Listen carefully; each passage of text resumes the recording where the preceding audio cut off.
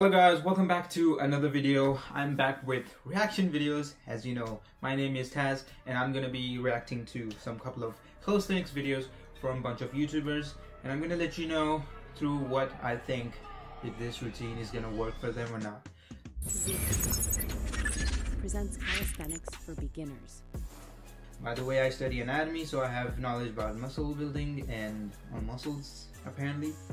And based on that, I have improved in my planche from tuck to advanced to straddle. You can see I can do straddle presses and many other stuff. For me now, moving from tuck to straddle is a piece of cake. But then when it comes to full planche, now you're just changing those gluteus muscles to you're using more the lumborum L vertebrae muscles rather than using the glutes muscles. Anyways, that's a different topic. But today we have Easy Roll Fit. He just came in my recommendations and I was like intrigued to react to his videos. I can see he's planching every day and I see the improvement here. Well, if you're watching this, don't be discarded by my thoughts on your routine or anything. I'm not gonna say that this is bad or wrong. I'm just gonna let you know that you're doing too much, because I've seen one of your clips. You're working out too much, but then it might work for you, it might not work for me, but then I'm just gonna be biased and let you know what it is. Okay, so let's begin.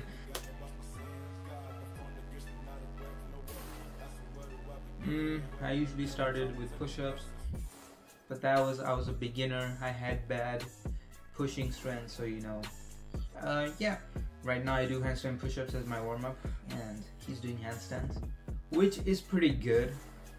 It's good. It's good so far. Of course, handstand with floor, best way to move your thenar muscles, your too much anatomy, finger muscles, because you get more activation there of your forearms and everything. But then if you want to be injury free or you have lack of flexibility in your wrist, then you gotta use parallettes, as I use. Me, who has a bone popped out, I cannot bend this hand. Well, I can here, but I can like add pressure on it. So me as a person who can never do floor, I always rely on parallettes. You have seen all these clips, they're on parallettes. And if you ever seen me on floor, that was before this injury happened. Look, you're doing handstands, cool. It's a warm-up, it's not a workout, so you don't need to go max, okay? Just keep it between 9 and 10 seconds, okay? First of all, you don't have to rely on this stupidity, what people say, oh, you need handstand for 15 seconds, then move to this. No, bro. You just need to feel good. If you feel like, oh yeah, this handstand feels lighter, you feel stronger, just move to the workout, bro. You don't need to stay on the handstand. Remember that your energy at the start of the workout is always 100%.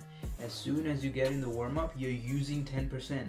And if you are maxing out your handstands in the warm-ups, you're just using 50% of your energy there. And then when you go to full planche, you have exhausted yourself.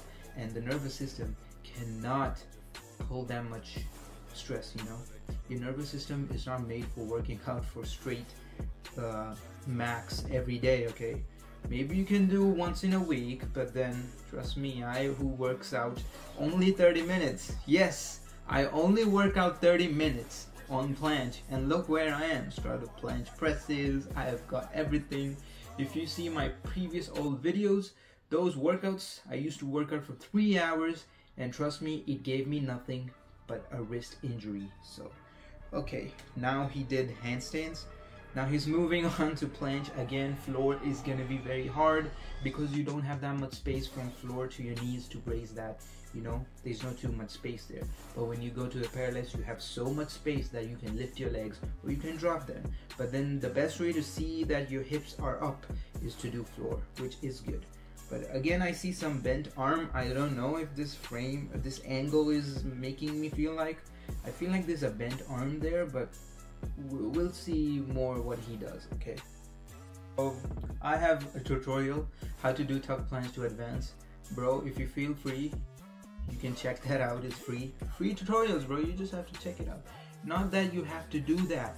I'm telling you guys, check my tutorials only for ideas and knowledge, and then use them in your workouts. Don't follow the pattern which I show you in the tutorials, like, oh, do this, then do this. No, I just want to use some key points and then add in your workouts, and then you do your own stuff. This is how you progress, by the way, okay? Now, him trying to push his hips again behind. There is a video on that I've shown that you don't have to push your hips behind, you have to lean more forward where your legs will automatically lift up. That is how it's done, because when you're lifting your legs up, you will feel like you're leaning forward, right? So why not lean forward and automatically your hips goes up, okay? So parallettes helps us to keep that wrist straight as well, but it also helps us to use all the extensors, flexors, and go all the way up. When you break the wrist, you're not using, you're just stopping this blood flow as well. You're just stopping these muscles to go straight down in the connection. Okay, you're doing that hip movement, which you don't have to do it, because when you're using that hip, you're just destroying all that connection with the back muscle to the gluteus and everything, because you're now jump starting, you're jumping. It's like doing squats, but you're not squatting. Does that make sense? Oh my days, man. Planche leans, yes, good exercise for improving the lean and also improving the elbow strength. Again, you don't have to round off your back. You just have to protract. Get a decent protraction. Don't focus too much on protraction, because if you keep on focusing on protraction, you're gonna get stuck there forever. When was the last time I did planche leans? I did planche leans last month, I guess. Add planche leans in tuck planche and try to lean more. You know what I mean? So you're doing planche leans with the floor, right? Now you just switch planche leans with tuck planche, and you focus on tuck planche leans instead of floor leans, if you understand what I mean. More forward is adding more pressure on it, but giving a tuck and then leaning more forward is gonna add double pressure on it. His exercise which he's doing, he's reminding of my starting journey. Like, I used to do these every single day, I remember. But the point is, this helped me nothing. Is that I feel like this progress is pretty slow. I'm not saying that this is not gonna give you the planche. This is gonna give you, but I feel like this is way too much slower progress than I think it is. Like, make somebody feel bad based on their progress. Bro, trust me, you are doing great, you're doing amazing, and I believe in you. You can achieve that. I'm just saying that try to make it shorter. Try to make your workouts between 1 hour 30 minutes. Don't go beyond that, and try to focus now more on handstand push-ups rather than maxing out. No, don't max out. If you still don't know, or you're still confused, check my videos. I've posted some routines there. You can see I've been doing handstands first, then I go straight to planche, and then I straight go to tuck and then resistance band workouts. But the main key point, again, if I was going back to my starting journey of calisthenics, I would focus on handstand push-ups first and then move to tuck planche. Is that when you're planche pressing, have a measure of your hands. You don't need to go wide someday and then shorter someday, because you need to stick with one length size. This is why parallettes come in the game. If you see my previous videos here, I always keep an elbow between my parallettes, because I'm always measuring. When you measure, your body's gonna get used to that area all the time. You go wider, you're now changing the muscle groups, you're also changing the energy, you're also changing the positioning. So the muscle connection when you have the same length is gonna get stronger each day. But as soon as you start changing your lengths and widths, your brain's now like, okay, yesterday he did close, today he's doing wide. What is he gonna do tomorrow? What the hell? Okay, so try to get a decent length. Stop changing all the time. Why I measure between elbow is because I went to the calisthenics parks, and all of the parks which have the dip bars, they have a distance of an elbow. So based on that scenario, I kept an elbow, because I want to do planches in the calisthenics park sometimes. So I have to train the length of the calisthenics parks at home so that I can, be better. I hope you're getting some ideas. Is it like interesting to you? I hope it is. Let me know in the comment section below. And protraction, there's no protraction here at all. Rounding that hip joint and that spine, destroying all the back muscles connection, and there is no way you're planching it. Oh my day. You don't need to focus on these legs extensioning. If you really want to strengthen your gluteus maximus or your medius or your minimus or all your gluteus muscles, you just have to do this exercise, which is the planche frog. The planche frog is gonna activate your gluteus muscles and also your hamstrings and quads. So you don't need to do this. Just do the frog planche, and you're gonna be good, my friend. So cut this and add this, and you're saving time and you're saving energy. Basically, that straddle which you're doing, that's the frog planche. Yes, that's the frog planche here. So you just have to now close those. You just have to close your ankles together to create that diamond shape there, so your glutes get some activation here and there. The thing is that the muscle is not familiar with the gluteus maximus muscles connection with the back up there, so you need to do frog planches and hold. The reason why we do these 10-second hold and then move to next exercise is that so the brain can get time to understand how the muscles are like together in that position, and then when you move on to the next, the brain's like, all right, cool, I got that.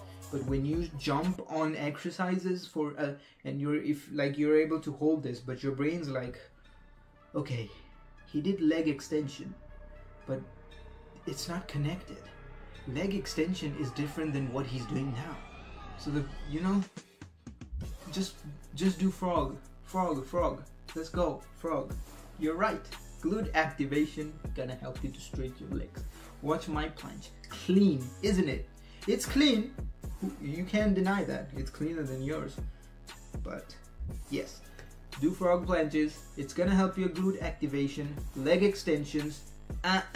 Stop doing that. Stop wasting your time. Sit to tuck planche. Best exercise, my friend, to improve the leaning as well, and also gives you that momentum in just understanding how tuck planche is, but it doesn't mean you're gonna do some swings, okay? Go with control to L-sit and go to control to tuck planche, okay? Again, training those abs, training those quads and the hamstrings. Best exercise, my friend.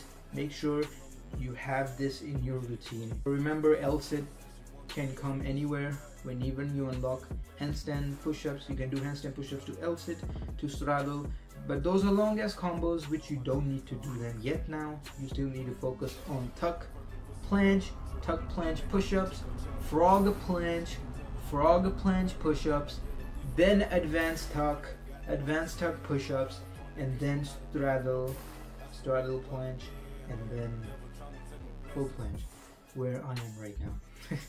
Nah, don't tell me you do rings now. Hell no. Is this the next day or am I tripping?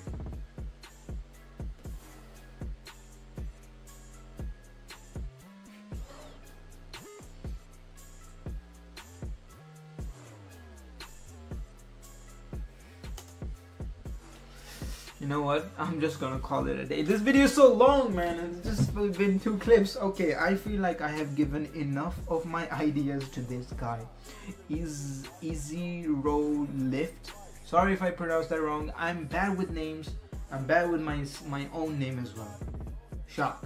You start your routine with handstand push-ups, and then now you focus on, of course, your tuck planche, and then you focus on tuck planche leans in tuck planche, then you focus on tuck planche push-ups, and then you focus on the frog planche, and then the frog planche lean, and then the advanced tuck, and then the advanced tuck lean, and then some push-ups there and there.